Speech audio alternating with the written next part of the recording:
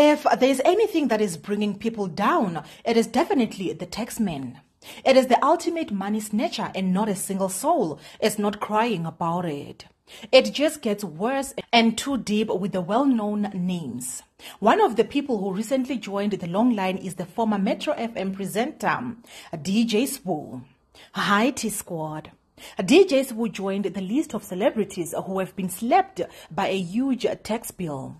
We have heard of the likes of Zahara, who is even facing a jail card because of the taxman. And we recently heard of the Major League Twins who were owing millions, and also Casper Nyovest, who was sitting at over 300k of tax. It wasn't as big as it was in the very beginning, but now they have done their calculations and added numbers that leave DJ Sbu with a whopping 15 million rands of tax. At T-Squad, tax has left many people very broke and empty. Some even go to an extent of being bankrupt, like many of our celebrities have.